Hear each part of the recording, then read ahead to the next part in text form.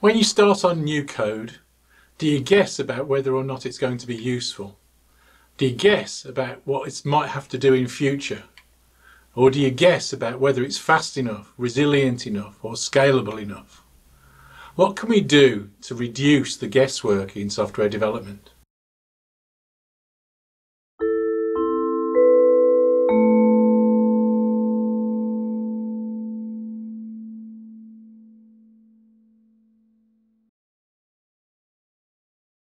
Hi, I'm Dave Farley of Continuous Delivery. Welcome to my YouTube channel. If you haven't already, please subscribe and we can keep you informed of new videos. And if you'd like to know more, you can sign up for our mail list. The details are below in the description. In this episode, I'm going to talk about how we can write better code by being more experimental. I'm going to describe 4 attributes of what it takes to be more experimental in writing code and how to put this into practice for real software development. And at the end, I'm going to describe a real war story where we replace the relational database system for an extensive data warehouse in a massive enterprise system using these kinds of techniques, and we managed to achieve all of that change in half a day. The idea of this occasional series, Feynman Bytes, is to try and give you some practical tips about how to apply some of the philosophy of science to software development. I'm a nerd. I think that science is the best invention that humanity's ever created and at the heart of our high-tech civilization. Richard Feynman was a Nobel-prize winning physicist and a philosopher on the topic of science. So what can we learn from some of the famous statements of Feynman, and how could we apply that kind of thinking to our industry? Feynman once said, "It doesn't matter how intelligent you are. If you guess and that guess can't be backed up by experimental evidence, then it's still just a guess." So how can we start to move away beyond guesswork and start really getting into the realm of working it more experimentally? I think 4 ideas that are important to really being experimental in this kind of practical form are: we need to form a hypothesis. We need to have some kind of prediction, some kind of idea about what it is that we're looking at and what it is that we're trying to describe. We need to understand the measurement, how we're going to measure our hypothesis and validate it or falsify it. We need to gather feedback, and we need that feedback to be quick and efficient in order for it to be relevant to the lessons that we're learning. And if we don't want to get snowed by the noise in our experiments, we've got to really control the variables and ideally narrow down each change to one very small change that we can so that we can determine its impact when we make that change. In a previous episode, I described those 4 things and how we could apply those to releasing software into production. In this episode, I want to describe how we can apply those same 4 things to working with code. How do we use those ideas to write better code? First, the hypothesis. What sorts of hypotheses are we looking for when we're writing code? I think there are a couple that seem relevant to me as a developer and to development teams in general. So I want to know, does this change do what I as a developer expect it to do? Is it really fulfilling the intent that I want? This is kind of the double entry bookkeeping version of validation. I've made a change of some kind and I just want to validate that it was the change that I intended it to be. And then there's another kind of validation. Is this change useful in a broader context? Is it going to sort of fulfill some need of a user in some sense? Is it going to be delivering some value to somebody in some realistic sense? Is the code really doing what the users want the code to do? And that's another kind of validation that I think is really important. I think both of these you can kind of bundle together and get a broader picture of what we're talking about, in that fundamentally our hypothesis when we're working with continuous delivery anyway is our code releasable? And releasability is going to comprise at least these 2 things and probably some more as well. Does it fulfill any regulatory requirements? Is it secure? Is it scalable? Is it fast enough? All of those things will kind of come into defining the releasability of a change. And so we can think about it in those terms, structuring our thinking around our hypothesis, is this change releasable, and optimizing to allow us to create releasable changes very frequently allows us to learn more quickly. The next in my list of 4 things is about measurement. And I think when we're talking about code and software development, there are 3 key ideas that are important in terms of measurement. The first is automated testing, and I mean this in the broadest possible sense. All forms of automated testing are a form of measurement of our code. They're going to measure different attributes of the code. Some tests are going to be telling us that technical quality. Some tests are going to be determining the user focus. The test quadrant from Brian Marek that I'm showing here gives us a nice picture of different styles of tests that we can think of to evaluate different aspects of our code and measure those aspects and understand where we stand in their regard.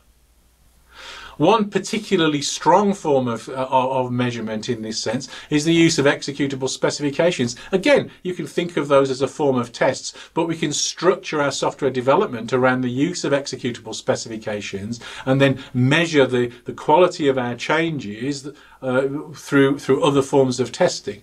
This is all good. And the third one in my list is a repeat of what I've already said. Releasability, again, is a key part of measurement. If we can create releasable code on a regular, repeated basis, that puts us in a strong position to be able to understand the progress that we are making. Remember, without all of these kinds of measurement, everything that we are doing is still only a guess. And so we must take these things seriously. If you've got any other favourite Feynman quotes, by the way, please do let me know and in the comments below, and I'll try and include them in a future episode of Feynman Bytes. Back to my 4 things. The next on my list is feedback. And feedback takes all kinds of forms. Sure, we want the fast feedback from continuous integration and continuous delivery. We want to use feedback in our design. The quality of our design is a tool that we can use to gain good feedback. If we're using a refactoring IDE and types in the languages that we program in, that's a form of efficient feedback that can give us great input into understanding the nature of our changes and whether they're being effective. Another great part of feedback, particularly when you're practicing techniques like test-driven development or acceptance test-driven development, is the testability of our code in the sense of the quality of our code. I argue that testability is a very good metric for the quality in code. If your code is testable, it usually means it has several of the hallmarks of good quality code as well. And so if code is difficult to test, that should be telling us something about the nature of our design and the quality of our design. And we can use that feedback. One of the huge benefits that I perceive in test-driven development as a practice, as a discipline, is that it gives me that design feedback very early in the life cycle of the software. I can use writing the tests to drive my design, and where my tests are highlighting difficulties, that's telling me that my design is poor and that I should be looking to improve it. So I can use the smells from the process, the lower quality experience as signals to improve my design. And of course, there's the more obvious forms of feedback too. Dashboards that we can put in our development environments that tell us the state of our continuous integration suites and continuous delivery suites. All of this sorts of feedback is important. And the key attribute, I think, in continuous delivery terms that really matters here is quality of feedback, but also efficiency, speed of feedback. We want feedback to be delivered in a timely manner. So working so that our software is releasable multiple times a day is one key feedback metric that we can kind of drive towards. And getting fast feedback, I usually recommend in under 5 minutes from our deployment pipelines, that the continuous integration stage of our pipeline is passing, is another form of feedback. The last section, controlling the variables, is the biggest, I think, and probably in many ways they're all important, but this is probably one of the more important ones. If we genuinely want to be experimental, if we genuinely want to start applying some of the ideas of science to practice in software development, then controlling the variables is incredibly important. And this is an area where I think that all too often we tend to not pay enough attention to it. So the first thing I think to consider when we're trying to control the variables is to make change in small steps. We want to make small changes so that we can determine the impact of each tiny change and not confuse that impact with lots of other changes that are happening at the same time. The next in this list is test-driven development and executable specifications. Again, these are wonderful tools in terms of controlling the variables. If we have a body of automated tests that are reliable and repeatable, that means that anything that changes, any breakages that we see, are highlighted immediately. So we've made our code more deterministic by having these tests around it. It means that any change to it is going to create a failure of some kind, and then we can dig into that and find out what went on. The other aspect of this that's probably not quite so obvious is the idea of refactoring. If we want to be able to work in a piece of code, we need to make that code a habitable space. We need to be able to make changes safely without affecting other areas of the code. That's about controlling the variables. And so we want the ability to be able to change an implementation but maintain its behavior and not have that leak out and spread across the code. This gets into the next of those ideas on my list, separation of concerns. This is a great technique for enabling our ability to refactor. If we design our code so that each piece of code is focused on solving just one problem, one small part of a problem, just one class, one thing, one method, one thing. If we focus our designs down in that way, one, it makes them eminently testable, but secondly, it means that we can refactor safely behind those interfaces that we present, that these pieces of code present to the outside world. This is good design. This is all beneficial, but it also makes our code more deterministic and allows us to work in a more disciplined way moving forwards. To do all of this at a broader system level, we've got to have effective configuration management. We need to be able to reliably and repeatably be able to deploy our systems into environments. That means that those environments must be controlled, version controlled. There are some other broader ideas when we think about controlling the variables at the level of kind of software design. One of the mistakes that we commonly make as software developers is to think too far ahead and imagine all of the ways in which our software may one day be used and code for that. And that is the road to over-engineering and complex systems. A much more effective approach is to apply kind of what I would think of as defensive design techniques. We want to compartmentalize our code. We want to make our code consist of a series of small modules, each of which is largely self-contained, each of which has a good separation of concerns. That way we are able to make change in one place without affecting other areas of the code, but crucially, that way we can then think of enhancing the behavior in this one particular part of the code without affecting other parts of the code. That takes good interface design, it takes good separation of concerns, it takes thinking about and caring about the modularity of our systems. These are key ideas to make this effective.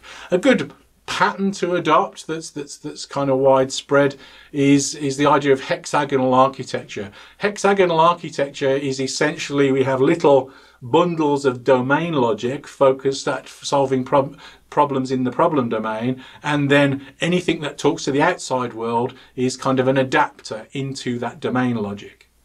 So you don't have a piece of logic that, I don't know, knows how to calculate the sales tax on your account and also how to store it in a database. You have a piece of logic that understands how to calculate the sales tax and somewhere else a piece of logic that knows how to store that in a database.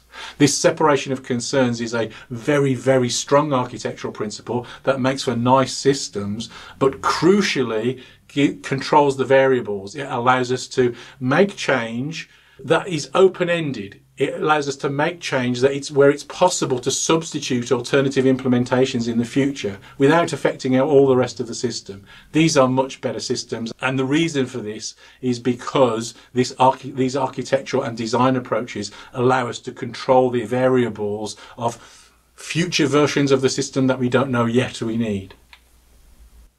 When we start thinking about these ideas in the context of continuous delivery, the deployment pipeline is a crucial and obvious valuable resource.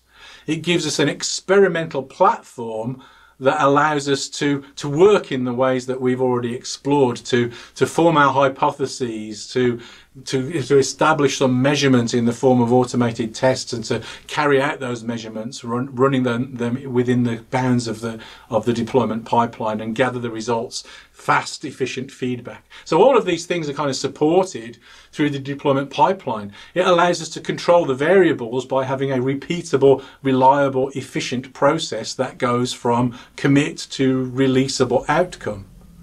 And if we can do that repeatably and reliably, then again, we've kind of limited the amount of variation that's ever likely to occur, and so have much clearer picture about what's going on when we flow change through the pipeline.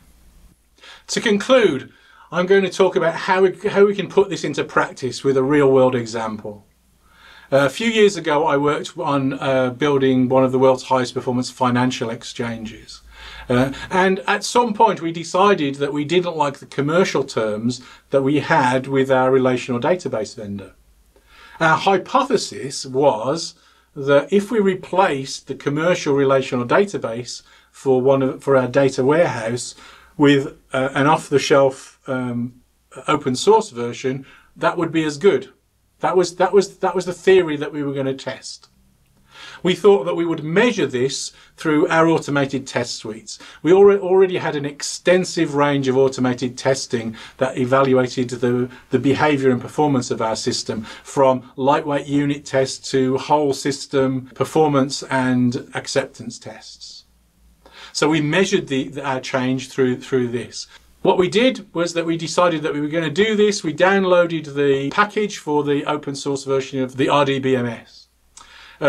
We scripted it using the patterns that we'd already established for scripts. We weren't going to change all of those things. We were controlling the variables. We were using largely the same scripting mechanism that we always used.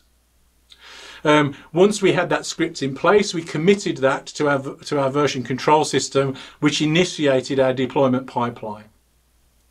The deployment pipeline whirred away and evaluated, ran all of the tests, and 2 tests failed. So we reverted the change. We had a look into what went wrong. Our experiment had failed. Our hypothesis had been proven to be false up to this point. We went and looked again and went to see if we could revise our experiment. We changed the parameters a little bit. We did some tinkering with the code. We committed the new change. That triggered the deployment pipeline again, which went away and ran and evaluated all of those changes, and it said that they passed. The next time we released into production, we released with that version, with the new open source version of the relational database system. So we controlled the variables by using exactly the same pipeline as before, exactly the same tests as before, exactly the same deployment scripts with a few minor tweaks as before. We got great feedback because our pipeline was able to run all of these things very quickly.